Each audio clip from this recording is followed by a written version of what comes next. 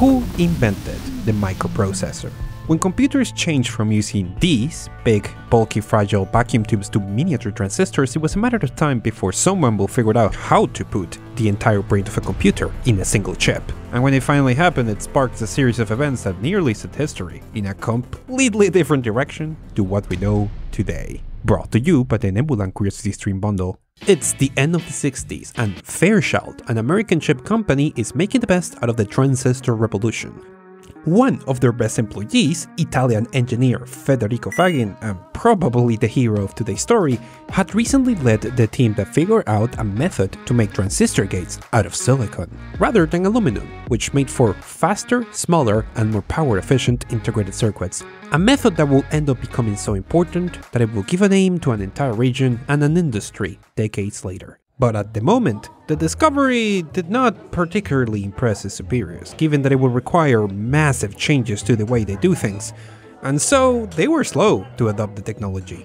But some were ready to capitalize on Fairchild's mistake, and a group of engineers had left to form a scrappy startup called Intel. You might have heard of them. Fagin was sure they intended to take silicon technology to the next level. After fighting with his company for years, he resolved to go where he believed the future was and asked Intel for a job. For Intel, the call of this experienced designer could not have come at a better time. A Japanese calculator company called Busicom had signed a contract for them to design a high-performance desktop calculator that used only 7 chips. But Intel, believing miniaturization technology had finally reached maturity, promised to push all the functionality of 4 of those chips into a single one. But promises are easy, and chip design is hard. And the first day Fagin arrives at Intel, he's handed the calculator project that is massively behind schedule, and with a representative from Busicom arriving from Japan the very next day. Masatoshi Shima, the engineer from Busicom, was terribly unimpressed at the utter lack of progress. He could hardly contain his anger at Fagin and having traveled halfway through the world only for there to be nothing for him to check. His anger irritated Fagin, who had only been 2 days at Intel so far, and had no interest in being beaten over an error that was not his fault. Okay, look Mr. Shima, you can continue to bitch or you can help me. I don't like this situation any more than you do, but if we're going to salvage this, I'm gonna need you to act more and stop complaining. I did not make Fagin curse for no reason, like this is a direct quote from the interview I use as a source. Coming from a Japanese culture, Shima was shocked that someone who is supposed to be the client would be treated this way, but I guess he had never met Italians. But he did agree to stay and help Intel design the chips his company had requested, and to Fagin's surprise, the man was very good at logic design. After only an introduction on the basic method, he completed the entire logic design of the miracle chip by himself. The result was the Intel 4004. The world's first microprocessor, the first computer brain in a chip. And with Fagin signing it at the circuit level, no one will be able to deny him credit this time. For once, he was finally sure his contributions will be appreciated, and that he was at the cusp of the wave of the future. Surely Intel will recognize the monumental significance of this invention, right? 1974. Years had passed since the introduction of the 4004, but Fagin was not happy. His team had introduced several new, improved microprocessors since, but every single time it had required months of convincing for the big brass at Intel to authorize their projects. In the minds of the Intel board, theirs was not a processor company but a general semiconductor company, and products like a microprocessor were only useful in the sense that they could be used to get clients to also buy more memories and other chips. Fagin felt caged in, boxed, frustrated. After he had helped usher silicon transistors and integrated circuits, he was sure microprocessors were the next big thing, and he could not understand why anyone in Intel could not see that. And he suspected he was not the only one to think that. Hey Rolf, can we go for a drink? You see what they're doing, how they keep ignoring and delaying us. If we keep this up, Intel will be left in the dust. In fact, I think it already started. I'm leaving Intel. I would like to start a company to build microprocessors.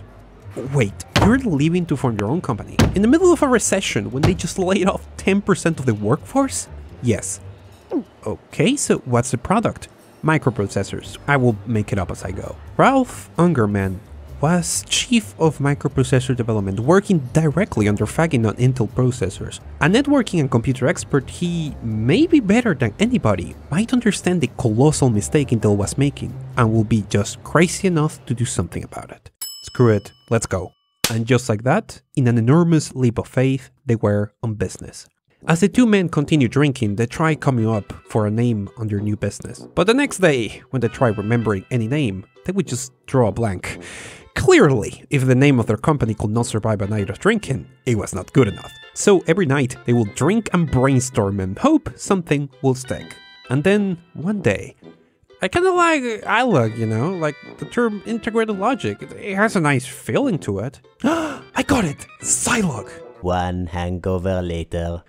We really need to take it easy with the drinking. This is maybe not the most constructive way to come up with a company. At least you had that Zilog name idea. That was really cool. Zilog!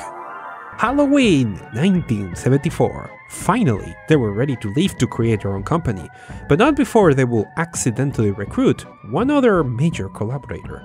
At Intel's Halloween party, Fagin finally announces to his team that he was leaving to form a new company. Wait, Federico, can I come with you guys? Shima, the same Japanese engineer Fagin had fought with on his second day of Intel. He had stayed at Intel to work after seeing the promise of microprocessors, and after having proven his skills, he would be the perfect missing piece for the new company. Once they had the money to actually pay him, that is, because if there's one thing that could ruin this dream, was a severe lack of capital.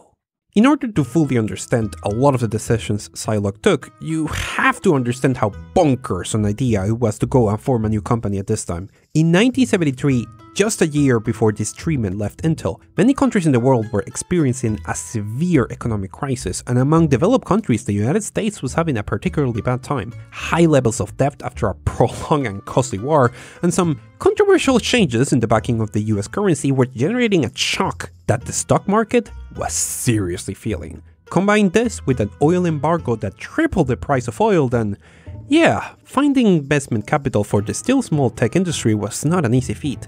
Side note, this oil embargo economic crisis is the very same that destroyed Nintendo's projects and silently pushed them towards video games in a previous video. Small world.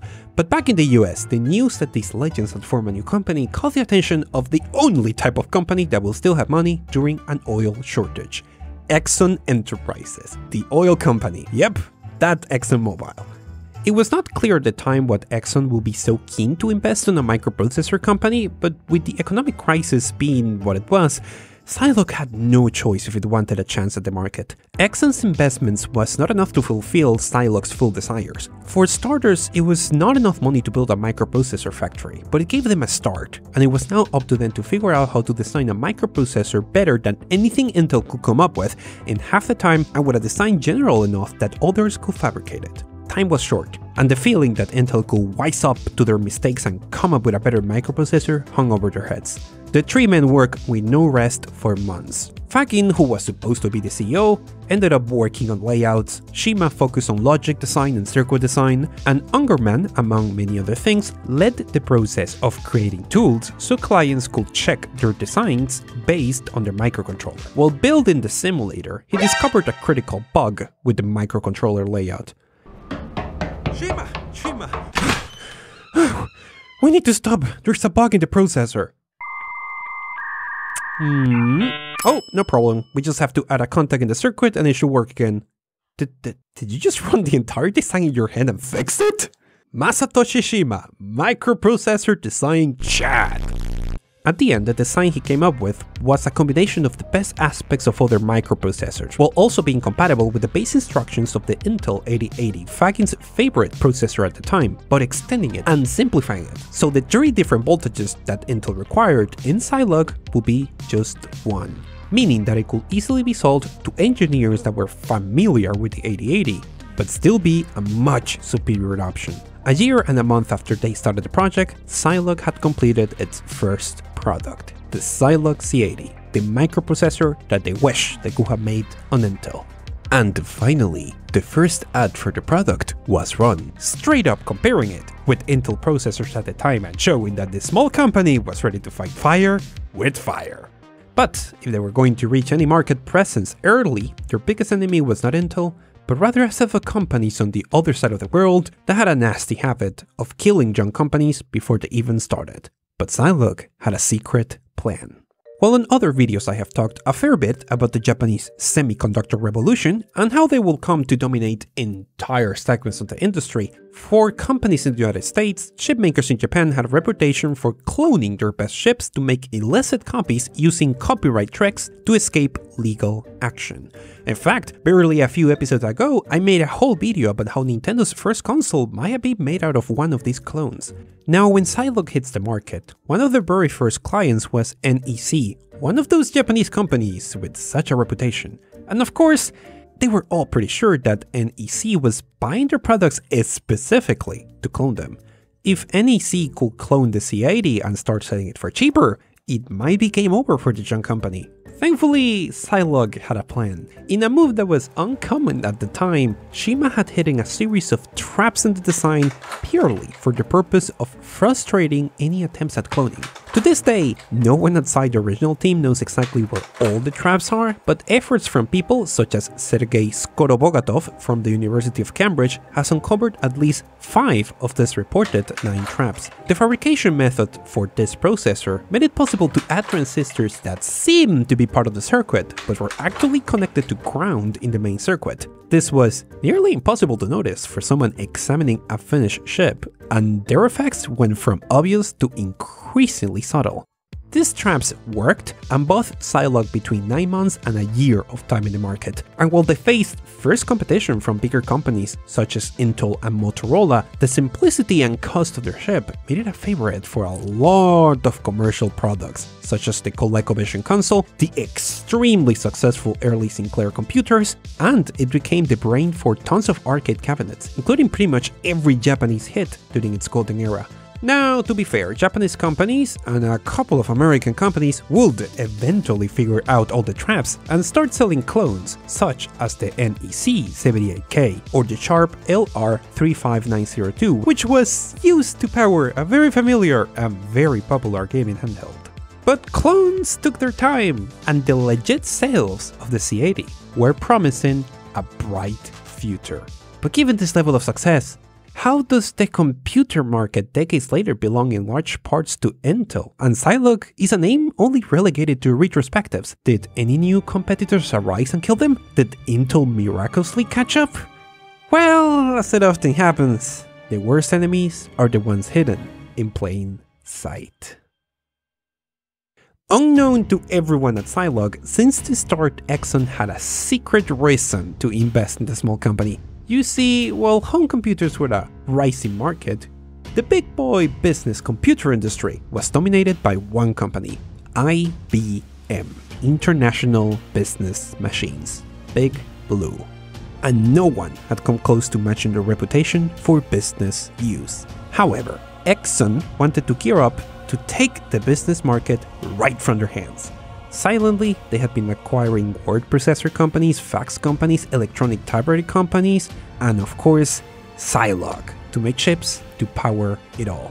Their plan was, once Zilog was proven in the market, to acquire the whole company and make it part of their empire. In the minds of the original founders, this discovery was deeply concerning. Zilog had been founded on the idea of using their talents to lead the microprocessor revolution away from the red tape and bad priorities of Intel, and no one was eager to now have to please a new overlord. As the 70s reached its end, Fagin will spend almost as much time fighting to keep Exxon at bay as he will spend working with clients, and his lack of business experience was quickly catching up with them. The company had not managed to scale its success and was trying too many new projects. Before long, experienced engineers were lacking at every level of the company. Fagin was a brilliant engineer, but an inexperienced CEO, and with no one to guide him, he quickly lost control of the company. And as things got rough, tensions flared. Ungerman believed he would be a better leader for the company during these trying times, and Fagin was too tired and too immature to defuse the situation. A strong rift was forming, with different people taking sides, and Exxon pitting them against each other in a bid to gain control of the company. Ungerman left the company in 1978, and Fagin was too tired from this fight to hold on for long. After a scary surgical intervention for a stress-induced perforated ulcer in 1976, he finally decided to step down and have Exxon buy the company in 1980. Around this time, IBM, seeing the success of computers like the Commodore, Apple or Spectrum, finally intended to enter the home computer market with what they call the IBM Personal Computer, a project that needed a microprocessor. This would have been a great opportunity for Zilog, but here's where being bought by Exxon completely screwed them. Because of the Exxon takeover, IBM was essentially prohibited from even considering any Zilog technology. But who was ready to make good of this opportunity? But Intel. Even if they had what was arguably the inferior product, they were available to work with IBM with their new 16-bit 8086 processor.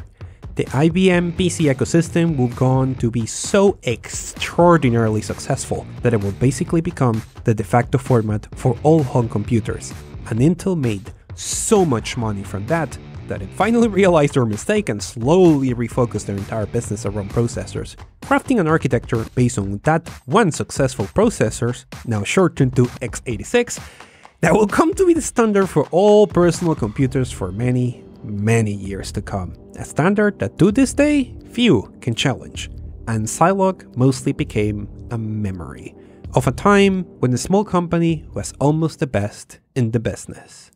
Now, the humble 8-bit Zilog C80 was so successful that it's still widely in production and usage today, even in products that you will not expect, making them the technological equivalent of a one-hit wonder. A perfect time in history where some of the most brilliant minds of the time collaborated to create their dream product. And the worst part is, they almost pulled it off twice, because there was another chip, a 16-bit one, a processor once again vastly superior to anything Intel had, that almost managed to find a market, if it were not for the decisions of an entirely different company. So that is a topic for the video I just put up on my other series, SideQuest. SideQuest explores interesting side topics for every video I made. So if I make a video about the ZX Spectrum, the SideQuest episode is about how the company that made the chips accidentally got involved into a CIA weapons smuggling operation. Or if I make a video about the Game Boy Pocket, the side quest is about how the Game Boy camera was tested on loot pictures. Or for this video, I talk about Zilog's surprisingly obscure 16-bit CPU, or how it got screwed by some unexpected hit products. And every episode of SideQuest I post on Nebula, the creator-owned streaming service and basically the reason I can pay all the people who work on this video.